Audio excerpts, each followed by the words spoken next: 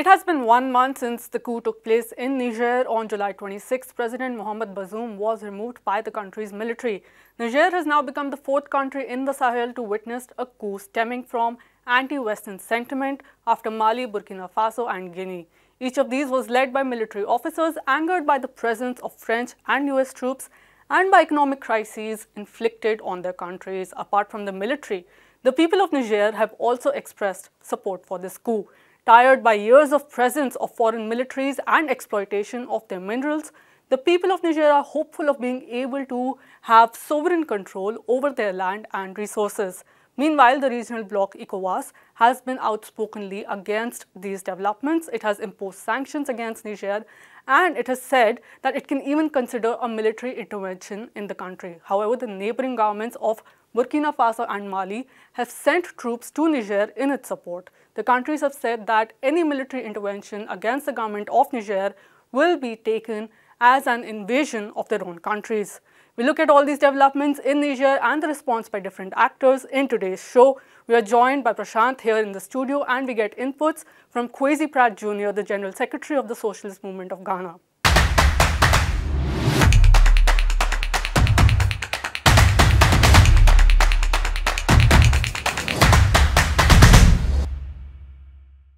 So Prashant, thanks for joining us today. Can you start by giving us an update on, what is happening on the ground in Niger right now? Right, Surangya, so you can see, this is a map of Niger and, already we have the bases, the US bases marked out over here, quite an interesting site. US bases in the north, US bases in the south, everywhere. And, important to mark out this specific base is the Agadez base, which is the second largest drone base in the world. And, it's important to note that it's located in Niger. So what has been happening since July 26? Couple of things in the sense that we know that there was a military coup. President Mohamed Bazoum was overthrown. Initially, there was a bit of uncertainty about the people who had overthrown Bazoum itself, in the sense that there were some reports that it was one section of the military, maybe not the whole of the military, etc., etc. But it turns out that the entire military is in support of the coup, and they have basically taken over. They have given themselves a name. It's called the CNSP, and also they are now talked about. They've also put a civilian in the forefront as well. So, and they've also talked about the possibility of a transition period as well.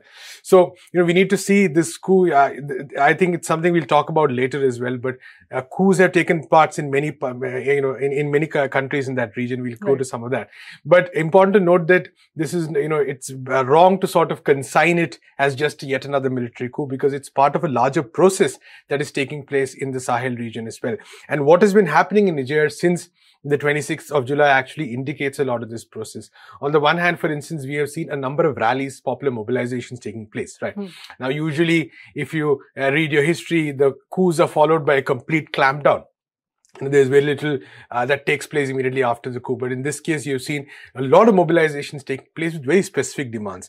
Now, what are some of the demands that people are making in these demonstrations? One is, of course, there is a very clear pushback against France. So there is, we're not marked the French bases here or the French presence. There are about, I think, 1,500 French troops in Niger as well, in addition, and the US also as soldiers.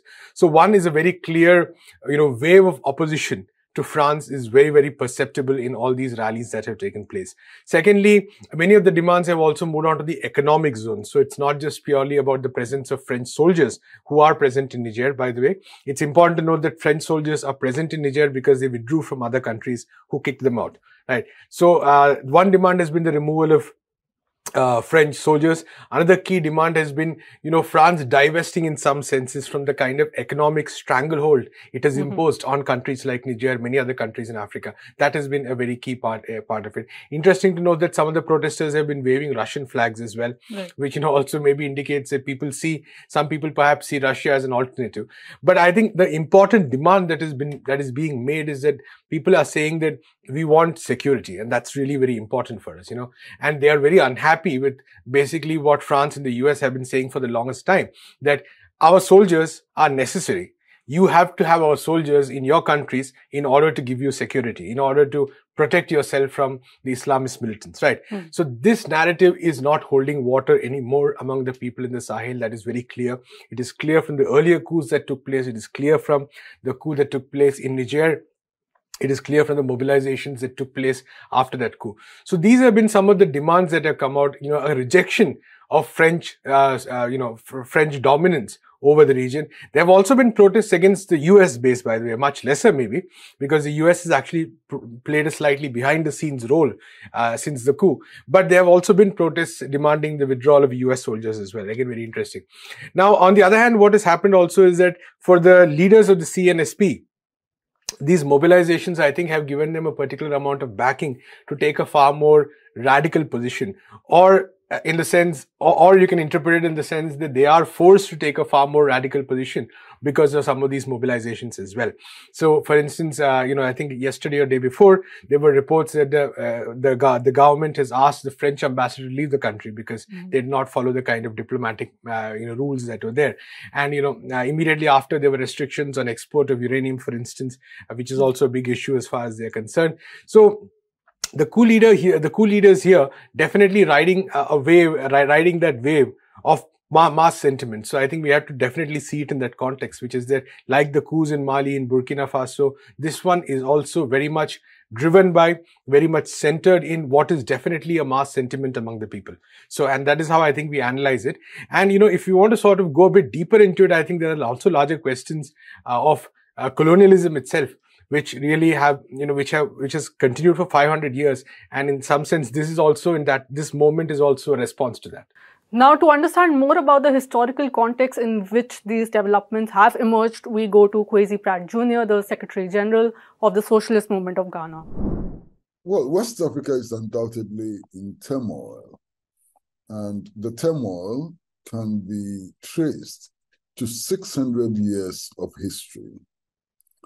This 600 years of history would include the period for the transatlantic slave trade, and then subsequently classical colonialism and today's colonialism.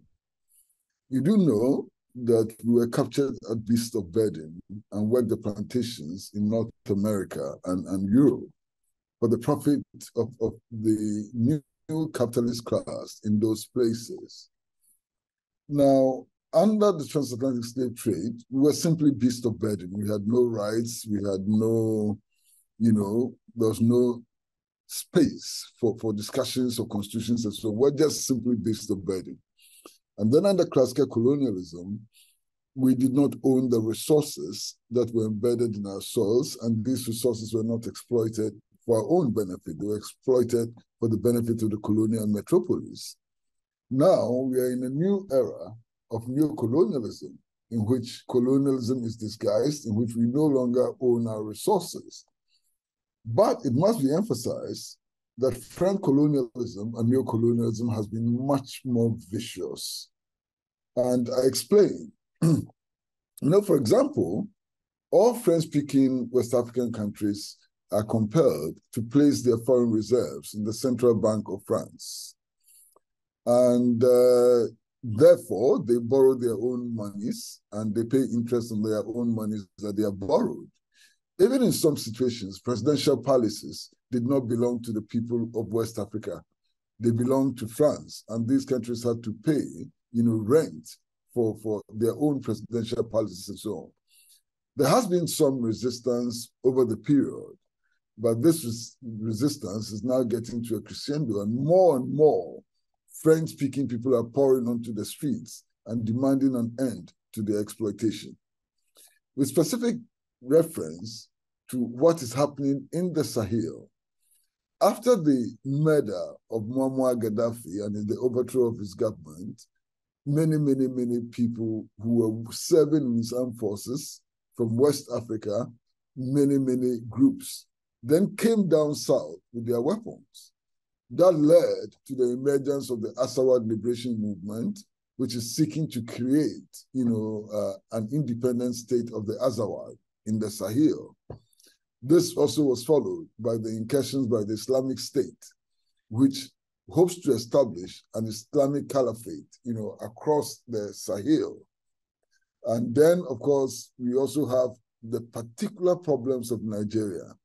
Nigeria has half the population of West Africa. Indeed, all of West Africa is just a little over 500 million. And of this, Nigeria has a population of 230 million. So Nigeria largely is about half the population of West Africa. But in the northeast of Nigeria, you have the Boko Haram insurgency, which has become linked to the Islamic State. And then to the east of Nigeria, you also have the Biafra Socialist Movement. And in the Niger Delta area, you have the low-intensity civil war. So that broadly is the architecture of West Africa. Ghanaian intelligence tells us that the Islamic insurgents are moving down south and has come beyond Tamale, which is the northern regional capital, and have also established, sleeping cells, across the country. In the last couple of months, these insurgents have attacked northern Togo. They have also attacked northern Benin, and they've been active generally in the region. Now, the French and Western militaries have been pretending to be helping these states to fight against the Islamic insurgents. In fact, the French are in Burkina Faso, they are in Mali, they were in Guinea, and they were in Chad as well. As a matter of fact, the United States of America has its second largest drone base in Niger. But in spite of the presence of these Western militaries, the fight against the Islamic insurgents was not making any headway at all. Indeed, sometime last year, the Islamic insurgents controlled 60% of the land territory of Burkina Faso. And so people became very alarmed at the growth of Islamic insurgency, the spread of Islamic insurgency, coupled with the poverty of the peoples of these countries, and then also the growing insecurity, in the whole of West Africa. And as a result, people in Burkina Faso took the law into their own hands. There was a coup in Burkina Faso. There has been a coup in Mali. There has been a coup in Guinea. And now there's a coup also in Niger. Now, it is significant for us to note that even though Niger is said to be the second poorest country in the world, it is home to the second largest drone base of the United States Armed Forces. It is also the supplier of uranium to France. And indeed, if you go to France, every 1 out of 3 light bulbs is powered by uranium from Niger. It's important also to note that Niger produces gas and oil, and is also a major producer of gold. And in spite of all of this, it continues to remain, poor. So generally, this is the background. There's a background to what is happening in West Africa. Coming back to Prashant, we see one of the, demands on the ground being expressed by the people are for, the troops from France and the US to leave. We saw some videos circulating that people have surrounded the French military base in Niamey, the capital city, and they're threatening that they're going to storm the base if the troops don't leave. So do you see that happening? What is the sort of response that France and US have given to these developments? Right, I think we need to analyze the response in two ways. One is, of course, that France, for instance, I think has been a driving force behind ECOWAS. We'll come to that maybe in the next question or a future question, in terms of pushing ECOWAS to give a very strong response, right? Now, whereas I think the United States has been a bit more cautious in the way they're responding. They, of course, sent Victoria Nuland, the infamous Victoria Nuland of multiple coups and regime changes to talk to. It's definitely not the best messaging you can get. And now they've also sent another ambassador who also has a background in intelligence. I think her name is Catherine Fitzgibbon, if I'm not mistaken. So she's also been sent to Niger as a representative. So whereas France, on the other hand, has been taking a far more aggressive stance, definitely backing ECOWAS. You've seen a lot of French authorities make very inflammatory statements. And in some senses, it's understandable because France can actually see its grip kind of slipping, slipping out in that sense. And, like we said, if you look, for instance, at the ECOWAS countries, So France can actually, in some senses, see its grips slipping off. So, for instance, you see Mali over here, you see Burkina Faso, Guinea, and now we have Niger. And like I said earlier, when Mali says expelled its troops, the French troops, they were actually moved to Niger. And now you have a situation where Niger itself is saying that we don't want these soldiers anymore. And I think this is a legacy of a particular failed approach that France has taken over many years, over decades definitely, but also especially since 2013 when it launched what is called Operation Barkhane. And Operation Barkhane was meant to provide security, was supposedly meant to target the Islamist forces, but that has not really happened. In fact, there have been incidents of French troops indulging in violence itself. They have become extremely unpopular. We have reports earlier of, say, French convoys moving between many of these countries, actually facing mass resistance by people, including, attacks as well. So it's absolutely not a surprise that, France is, on the one hand, responding very desperately. On the other hand, I think its writ, in many ways, is getting limited by the year. I mean, we'll say this is just 10 years ago or 9 years ago that you had Operation Barkhane, where France was spread all over this region. And now suddenly you have country after country kicking out France and saying that we don't want your soldiers. So, I think, so despite all the verbal theatrics, the kind of rhetoric that French leaders are indulging in, the fact is that they have very little ability to intervene on the ground, and really their main source of intervention or their main hope in terms of intervention is ECOWAS. So do you think that is going to happen? What kind of response has the ECOWAS given? Will they act on the behalf of France and the US? Right. So I think the politics of ECOWAS is truly fascinating. And I mean, I think we could also go into it a bit in more detail. But to look at the facts, I think one important thing is that ECOWAS initially made very threatening noises. We need to sort of keep that in mind, in the sense that, initially it seemed like we were just days away from an ECOWAS intervention, right? But then after the first set of meetings happened, it turned out that many countries, actually the mood for intervention was not that significant. And I think Nigeria is a very important player over here, because the Senate itself apparently said that they were not in favor, and they told the president that, you should look at your own security issues rather than thinking of sending soldiers over here. Of course, also important to note that Mali and Burkina Faso were very quick in saying that they would see an attack on Niger as an attack on themselves. Right. So that also kind of, I think, made people think a bit.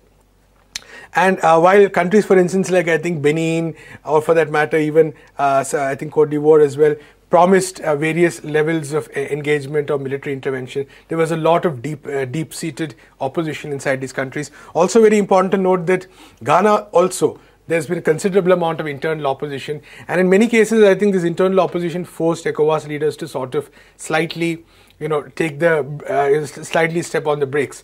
And that is what you see in terms of the nature of pronouncements changed. The chiefs of staff of ECOWAS said, of course, that there is still scope for military intervention. They said that we've even decided a D-Day. But they also said there's space for diplomacy. And an ECOWAS delegation did end up visiting Niger. They met the coup, they met the leaders of the CNSP. They also met Bazoum. And so now we are in this realm of negotiations. There's talk of transition, etc., etc. So I think it's quite possible that many of the ECOWAS leaders are, while presenting a very aggressive front, are in some senses also hoping that they will not have to, engage in this kind of a military intervention, which is definitely bound to be deeply unpopular in their own in their own countries. And as many have pointed out, this is quite a disastrous scenario. You have basically the ECOWAS almost split. If you look at it geographically, definitely split vertically, but even in terms of population, Mali and Burkina Faso and Guinea and all are substantial countries. So it's very difficult for for an all-out war to be launched. And obviously, none of this addresses the core issue of security, which is what the big argument is. And all of this is for security of the people, right? So in fact, it is likely to make many of these Islamist insurgencies even worse. So I think in terms of when you look at what the flow of news, so to speak, the kind of comments that are coming out, we're definitely seeing a pause, but still very much too early to declare outright that there is no chance of an intervention, because it does seem like the arrangements have been made, but I think it's possible that many of the leaders are looking for a way out. Right. And to understand further the nature of ECOWAS and its member countries, we go back to Kwesi Pratt Jr. Well, first of all, there's a pretension that the states in ECOWAS are democratic. That is very, very far away from the truth. As a matter of fact, when ECOWAS met in Abuja and took the decision to restore former president of Niger, at the meeting was Alassane Ouattara, who is president of La Côte d'Ivoire. Now, it's important to recognize that Alassane Ouattara himself is the beneficiary of a coup d'etat, which was organized by the French military against Laurent Gbagbo. Alassane Ouattara was basically installed by the French as president of La Côte d'Ivoire. It's important also to recognize that if you take a country like Senegal, Senegal now is in turmoil, with many opposition leaders having been arrested, with the police firing tear gas and rubber bullets against protesters in the streets. It's in very serious turmoil. You take a country like Sierra Leone, and Sierra Leone is also in turmoil. Only a couple of weeks ago, the Sierra Leonean government had to arrest and detain several military officers on suspicion of plotting to overthrow it, and so on. Now you have the president of Nigeria, who is the chairperson of ECOWAS, and the president of Nigeria himself. I mean, the elections that brought him to power is still being disputed. As a matter of fact, the matter is still before the courts. And questions have been raised about why, in spite of the fact that his legitimacy is being still questioned, the legal basis of his election is still being questioned, his peers in ECOWAS found it necessary to elect him as chairperson of ECOWAS. That matter has still, not been resolved. Now, if you look at elections generally in West Africa, I mean, they're questionable. There have been many questions raised about the legitimacy of those elections. I mean, vote buying is normal in West Africa. Politicians distributing loads and loads of money in order to be able to win elections. Direct rigging of elections is also very common in West Africa. Indeed, in the last elections in Ghana, 9 people died. 9 people died in the last elections in Ghana. There has been no investigation, there has been no punishment, nothing. It's taken for normal and so on. So when you have a situation where elections results are procured through bribery of the electorate, through the influence of money, through violence and so on, the legitimacy of those elections themselves raise substantial questions, about the quality of the elections and so on. Now, then it's important also to recognize that if you take La Côte d'Ivoire, for example, Alassane Ouattara really amended the constitution, the national constitution, to give himself a 3rd term, when the national constitution limited him to only 2 terms. That raises questions about the quality of the so-called democratic practice in La Côte d'Ivoire. You understand? So all over West Africa, these legitimate questions are being raised about the quality of elections. And to go to war, to restore democracy, which is so defective, it's itself very, very problematic. So Prashant, coming back to you again, there are reports, there are rumors emerging that, a new bloc could emerge in the Sahel region. Do you see that happening? Well, that's talking about blocks is it's a bit complicated. Always we just saw finished BRICS. We saw how many years it took for BRICS to emerge as a bloc, and even now it is not a full-fledged bloc maybe right. in terms of demands. But so I think let's keeping the word bloc aside, I think definitely that there are certain key demands that are very much very much front and center for a lot of these movements. And so we're not talking just about these countries where coups have taken place, but across this entire region. I mean, I think all of these regions, there are definitely certain key questions. And I think one, of course, like we said, is the question of security. There's a question of foreign military intervention. There is a question of financial, autonomy as well, which France has long denied many of these countries. So all of these are, I think, very much questions which are in the minds of people. Important to also know another very significant country, Senegal, which might be a small country, but a very important one is President Macky Sall has been long considered one of the leaders of the region. Macky Sall also facing a lot of protest within his country as well, which are on very similar lines. So what we're definitely seeing is, I think, there is this wave of protests, this wave of movements against what are called the stooges of the West or the stooges of the French. And there's a lot of resentment against the local leadership, which has in fact failed to address the aspirations of the people, which has failed to provide security to these people. And it is in this context that many of these coups have taken place. And interesting, I think last month or so, we saw the leader of Burkina Faso, Ibrahim Traore. He had gone to St. Petersburg for that Africa-Russia conference. And the way he spoke, there were definitely echoes of Thomas Sankara. And that's how also he kind of presents himself, his beret and the kind of rhetoric he's used, definitely echoes of Thomas Sankara. So it's interesting that someone like Sankara is coming back to the politics of the region years after he was assassinated. But not just Sankara, we're talking about the legacy of liberation movements as well, the legacy of various movements which are very strong in this region, but which over time were destroyed with the aid and the assistance of the Western powers. So, we have Sekou Touré, Modibo Keita, all these important leaders of this region, many of whose legacies were basically pretty much torn apart. And now there is an attempt in some senses to sort of revive those legacies and to pose those fundamental questions. And I think the other important question is of resources as well.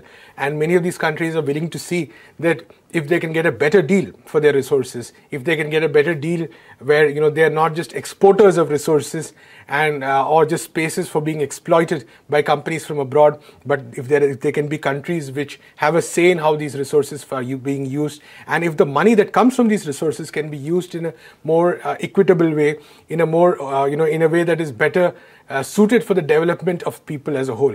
And I think that's really the challenge for many of these authorities as well, that on the one hand, they need to guarantee security for the people, but on the other hand, they also need to address these aspirations. We know that Africa has a very young population, and many of the countries in this region are expected to grow both economically and in terms of population considerably in the coming years, which means that in some senses it's not wrong to say that the future of humanity itself will largely depend on these regions, many of these countries. So even the leaders of these coups who have taken over, they have a very difficult challenge in the sense that they need to address those aspirations as well. So very interesting moment, I think, for the region as a whole and also for the entire world. Right, Prashant. And going back to Niger, what are the demands of the people? What do they want? What are their ambitions? And what do they want from a new government? Let's go back to Kwesi. Well, basically, the people of West Africa expect that they'll be able to own their own resources and exploit these resources for their own benefit. I mean, if you take the case of Niger, there is the case of Arriva, who is responsible for mining uranium in Niger.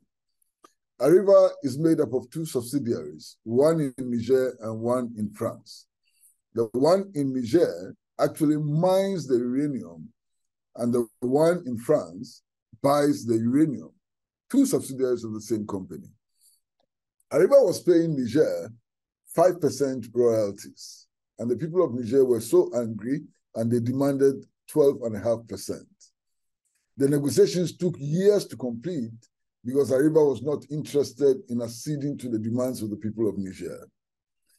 Now, when Arriva finally acceded to the demands of the people of Niger and promised to pay 12.5%, what it actually paid was less than the 5% it had been paying much earlier.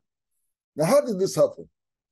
It simply lowered the prices of uranium in Niger and managed to pay, through smart accounting, far less, royalty than it was paying before. This is annoying. Only about 23% of the people of Niger have access to electricity. If you go to France, 1 out of every 3 bulbs is powered by uranium from Niger. This is an unfair situation. This is what the peoples of West Africa are kicking against. The peoples of West Africa want to have their own currency because they are dependent on the CFA franc, compels them to deposit their foreign reserves in the Central Bank of France. And I would have thought that the way out is for the West African states to make good their promise of establishing a West African currency. You understand? Unfortunately, that has not happened.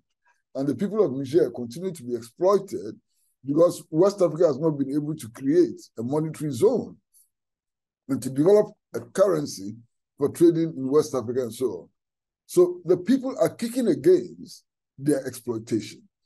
but also they are kicking against the visible manifestation of French power.